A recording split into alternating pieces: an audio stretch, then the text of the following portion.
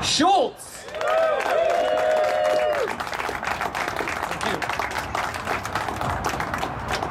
Well, I don't know about funny. I'm the funniest guy at the Globe and Mail. That's kind of like being the classiest guy who ever took a paternity test on the Maury Povich show. Always good to start with a fine sound system. Yeah, I got a book coming out on September 29th, Hockey Fight in Canada, how the CBC lost Hockey Night in Canada, and how Rogers got it and beat TSN for it, or Bell Canada, and all the shenanigans that went on with that.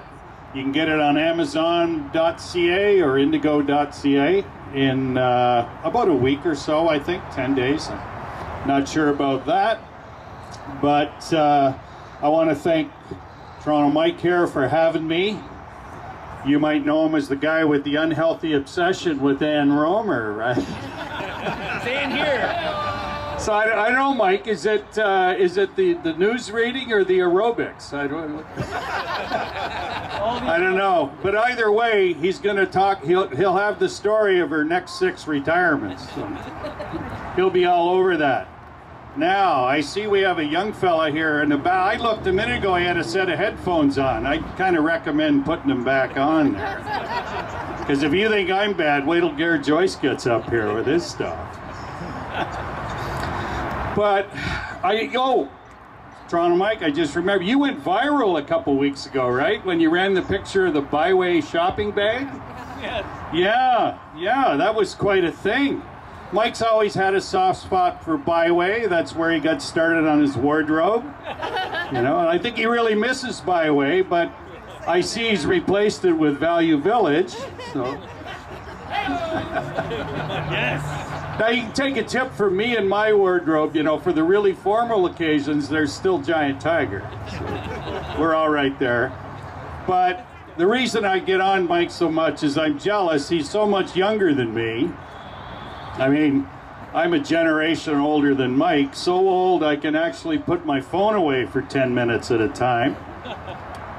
And that leads to other problems too. Somebody was telling me the other day, he said, you know, your sets are getting as creaky as you are. I said, well, what do you mean? He said, there's not enough sex in them. I said, well, there's a reason for that. When you look at me, how many hours is it before hot sex comes to mind, eh? I mean, not that I could be a great expert on hot sex. I've been married 32 years. No.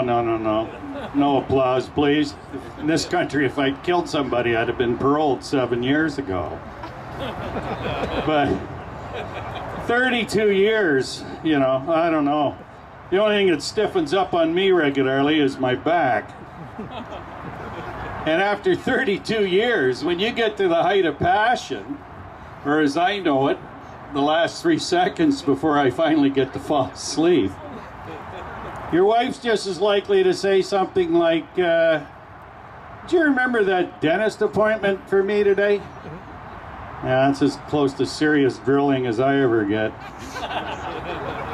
It's probably why she asked me the other night if I still masturbate. Now, the bed was shaking at the time, and it woke her up.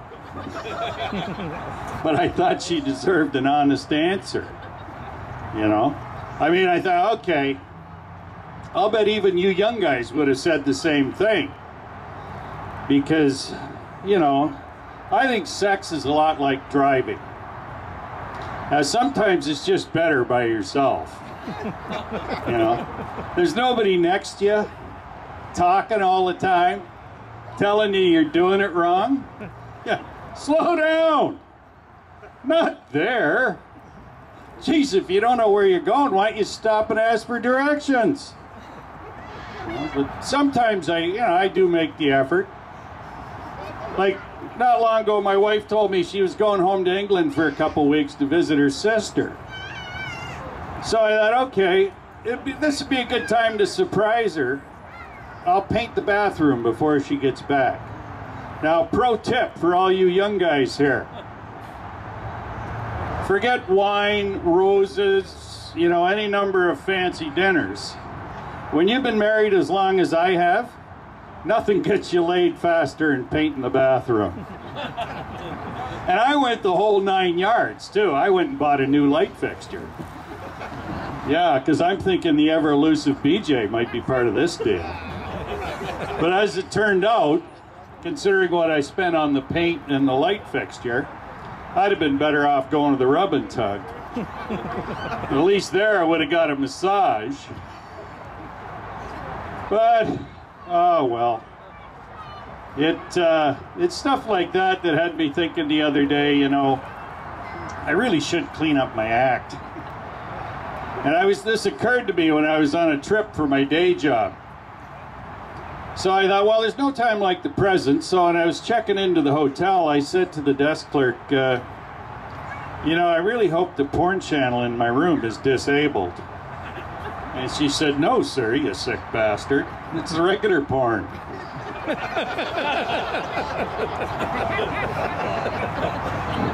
Now, something else that happens when you get old is a lot of things bug you. You know, like I'm jealous of Mike. Something else that bugs me a lot are hipsters. This might be risky saying this at a craft brewery get-together, I know. So if somebody rushes the stage, I guess I'll know, right? And normally, hipsters are a group that I just wouldn't give a shit about, but daughter's boyfriend is one. And he was telling me not long ago he's turning the spare room at their house into a man cave. Yeah, hipster man cave. God give me strength. So I went over there and I found out how much man caves have changed since my day. Like, back when I was building man caves, if you had a trophy that you got from the sports team along the way, like the one I got when I was 9 years old and my softball team won some championship, that got pride of place in your man cave. So I go over there and this guy's got the walls lined with trophies. Just every wall, and I'm finally impressed. I thought, oh, maybe he's not a hipster doofus. Redundant, I know. And then I took a closer look. Yeah, every participation trophy the little snowflake ever got. Now, something else a man cave requires are snacks, right? So, yeah, that's when I found out how much snacks have changed since my day, because we used to have all the food groups covered. Potato chips, peanuts, pepperoni sticks.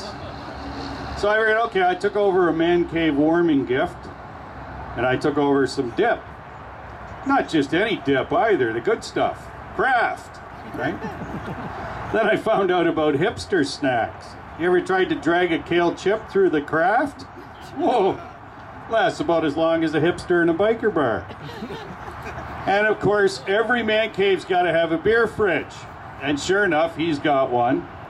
Only because he's a hipster, it's full of Pabst Blue Ribbon. And I said, look, I know with you hipsters it's all about irony, but you're still asking me to drink goat piss. And he goes, no. He says, I got the good stuff. And he bends down, he opens his drawer. Yeah, you guessed it, pumpkin spice ale. I said, dude, Donald Trump wouldn't drink this stuff if it came straight out of a Russian hooker.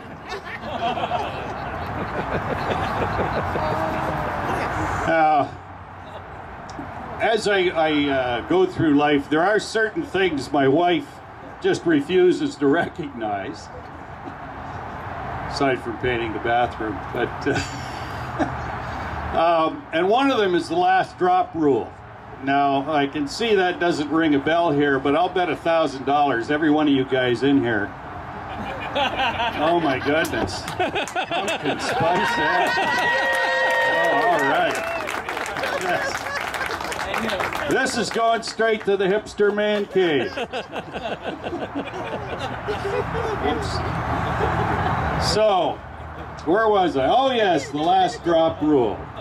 But every one of you guys in here, if you live with somebody, you live by that rule. Because that's the rule that says, when you get down to the bottom of the milk or the juice container, no matter how infinitesimally small that last drop is, as long as you can still see it, You got the right to put that thing back in the fridge. Now, something I've always tried to avoid in my comedy, yeah, I know aside from being funny, is politics. Because you just can't win.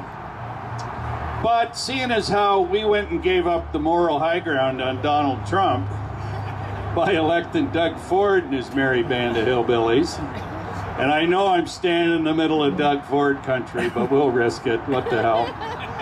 There's a better chance of hipsters being here. But, you know, some of the shenanigans they've been up to, I just can't resist anymore. Like, it was about a month or so ago, the community safety minister, a fellow named Michael Tibilow, he very proudly said he wore a bulletproof vest when he went on a ride around with the cops at Jane and Finch.